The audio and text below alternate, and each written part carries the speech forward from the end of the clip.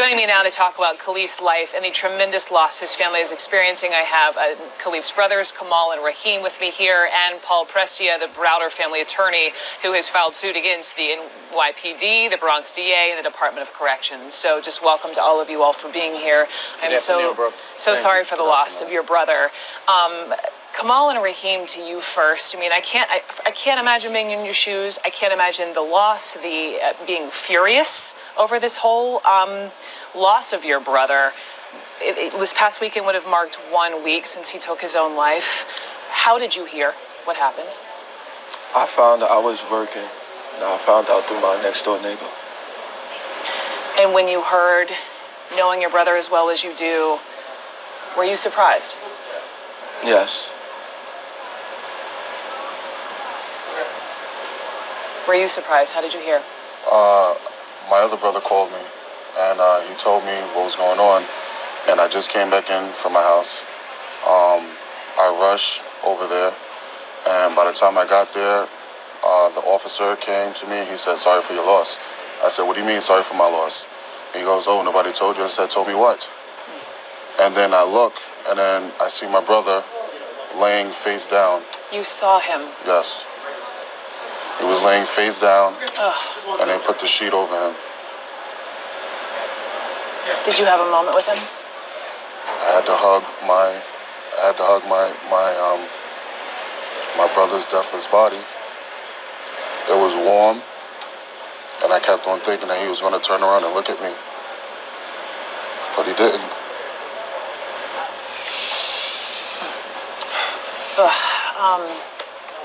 Tell me about your brother. When this goes back to, here you go. This goes back a couple of years to when he was a junior in high school. Tell me about your brother before he went to Rikers. What kind of guy? What kind of young man was he? He was a fun-loving guy. We used to play Yu-Gi-Oh cards. We used to have a game night every weekend where my friends came over, my older brother's friends came over, and we have like a competition to see who could outshine each other. You were boys. You were boys together. We was boys. We used to play video games. We used to have competitions.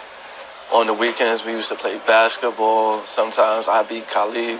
Sometimes Kalief beat me. We used to have competition, and that's how it went. So competition, video games, playing hoops. Raheem, what was your relationship like with him? It was the same thing, because pretty much we like did things together when we was younger. He was the baby? Yes, he was the youngest. Like Kamal said, the thing about the basketball, but he tried. He tried. I'll take your word for it. So this is Kalief before Rikers. Yes. He goes into Rikers having no idea he would end up spending so many years in there, especially in solitary, which I want to get to. But Kamal, you visited him. Yes. I mean, I was reading this phenomenal New Yorker article where it talked about the night of February 8th, 2012, his 634th day on Rikers. He said to himself, "I can't take it anymore. I give up." I mean, he tried to take his life at Rikers. Did you notice a decline in his personality, depression, despair? At what point did you notice that?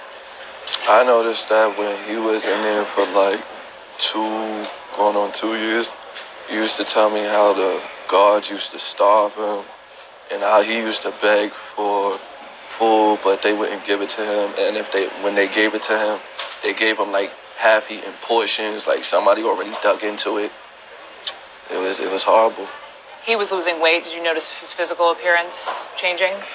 No, sometimes I did, sometimes I didn't. And how was your mother through all this? My mother, she was very upset. She was crying a lot. She couldn't take it. She visited him every day faithfully. And every day? Every day my mother went to visit him. She would be in pain. She still went to go visit him. And then she had to... Kalief didn't tell her everything, but he told her enough. Like my brother said, with the starving, he was beaten just about every day. Even we would give money to her so he can put in his account, so he can buy stuff and use the phone. And then all of a sudden, we get no phone calls from him because they took his money. They took his money and they gave it to somebody else. The question that everyone who is familiar with Kalief's story wants to know is, how does somebody go away to Rikers for 3 years, spends the bulk of it in solitary confinement, the case up and gets dismissed, he walks out of there without an apology, with nothing. Right? How does that happen? That's my question. Brooke, it's inexplicable.